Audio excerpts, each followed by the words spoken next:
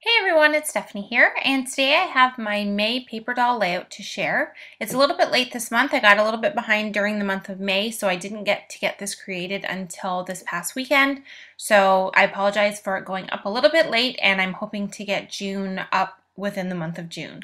So anyway, for this month I decided to base my page on a movie. Any of you who follow this series know that I base my different layouts each month on either a movie or a TV quote. I usually use movies, but I have used one TV quote so far. And I just pick out a quote from a movie that I really like, and I just base my paper doll page on that. And I have a lot of paper doll stamps just because I like them, so I have quite a bit to choose from to be able to kind of depict the characters that I'm trying to recreate.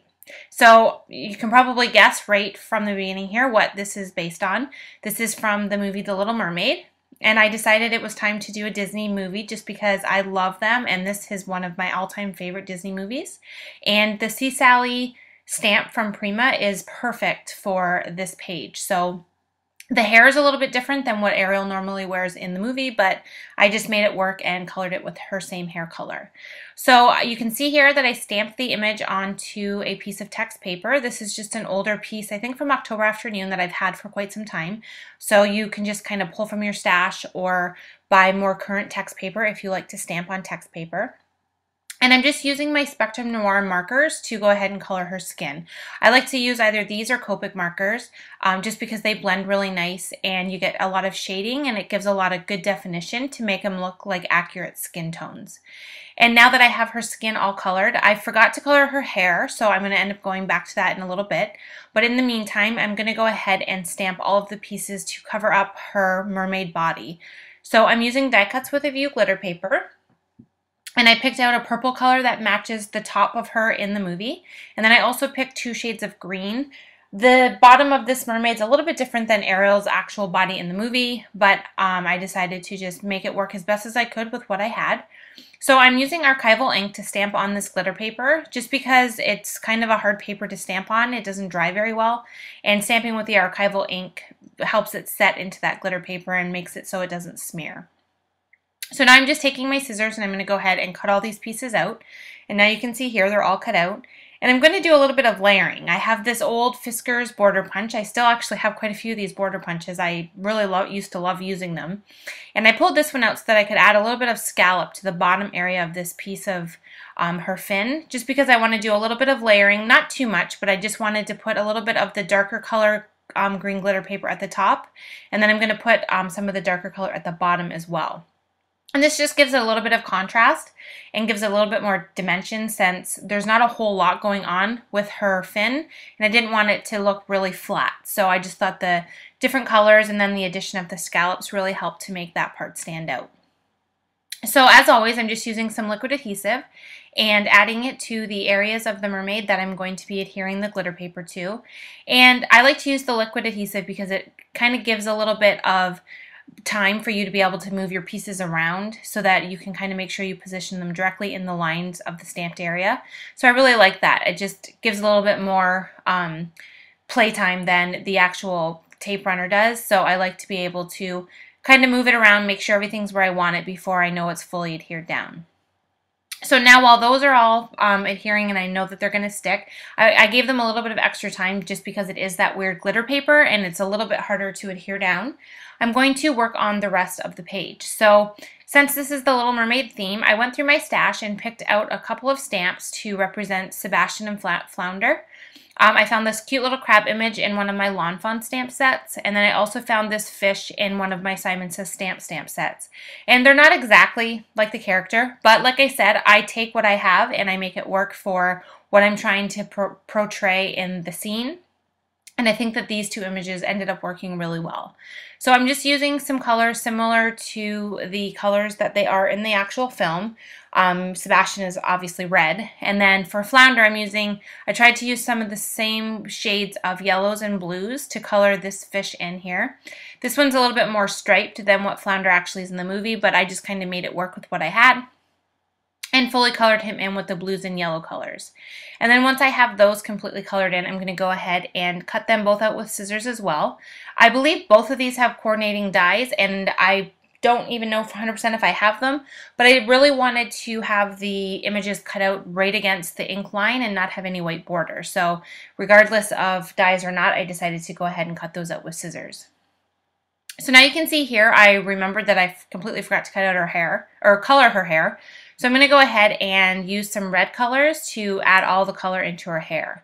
Now the one little section at the top is a headband there, and I didn't really realize that it was until I finished completely coloring her hair, and then I realized that I had colored that headband as well.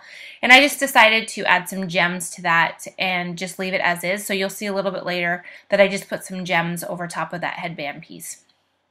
So I'm just using some red colors with Copic markers and just kind of blending them out. And then I'm taking a really red dark marker and adding a little bit of shading and stuff into the hair just so it has a little bit more dimension and doesn't look too flat.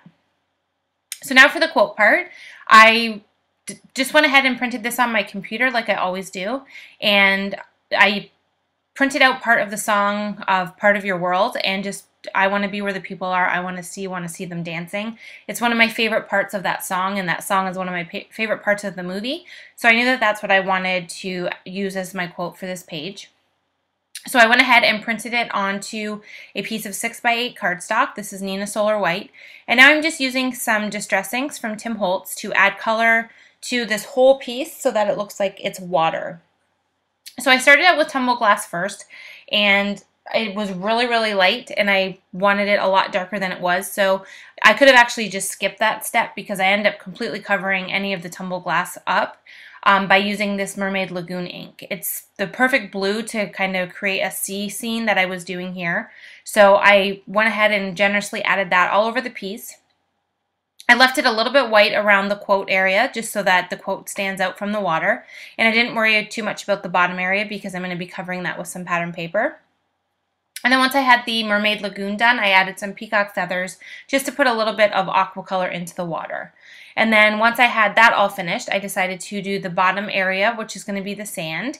And I picked out this fun paper from this Cartabella Ahoy paper pad. And it's just like a brown color that kind of looks like sand. And it's got a lot of seashell pattern on it. And I just thought it was kind of cute to have that for the bottom area just because of the seashells and the sand look it has. So I'm just using the My Favorite Things Snowdrift dies to cut out some stitch detail on the tops of these little sand pieces, and then I'm just adhering them directly onto the cardstock piece that I have here. And I just layered one on top of the other. And this just allows for a little bit of dimension, and it's going to give me an area to kind of anchor in some of the seaweed grass that I'm going to be adding to the page in a little bit here.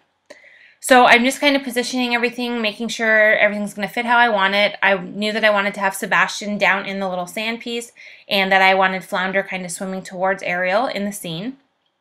So now that I know where I want to keep them, I'm going to go ahead and add all these little grass pieces. And I just cut these out of the My Favorite Things Fishbowl Dynamics. There's 3 different sizes of grass, so I just went ahead and cut them out a few times with some green pattern paper, and I'm just kind of positioning those in the different areas at the bottom, kind of in the open areas. And I'm just, like as always, using some liquid adhesive to adhere those down. And then I'm just adding an acrylic block on top to kind of hold them down until the glue sets onto the paper. And then once I have all of the grass adhered, I'm going to go ahead and start to actually assemble my layout. But before I did that, I decided that I wanted the water to look a little bit more, have kind of more detail to it. And one of the fun things about Distress Inks is that it reacts with water. And I didn't want to go crazy and completely cover it, and I didn't want to get the bottom area really wet, but I did want to create a couple spots of water droplets. So what I did is I just took my water bottle and I sprayed it onto an acrylic block, and then I just took a paintbrush and kind of dipped it in the water and then dabbed it all over the background.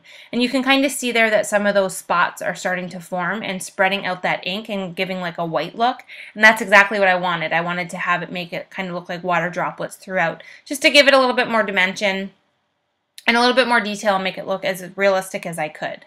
So now that that's done and those droplets there were dry, I went ahead and used my liquid adhesive and started to adhere all the pieces. So I added Ariel on first, and then also added Flounder, and then the little crab for Sebastian is at the bottom in the sand. And now to finish it off, it was a little bit plain. I put some water bubbles around Flounder above and below the quote. And then I also used the little fish dies or fish stamps that are in the same set from that little flounder fish from Simon Says Stamp.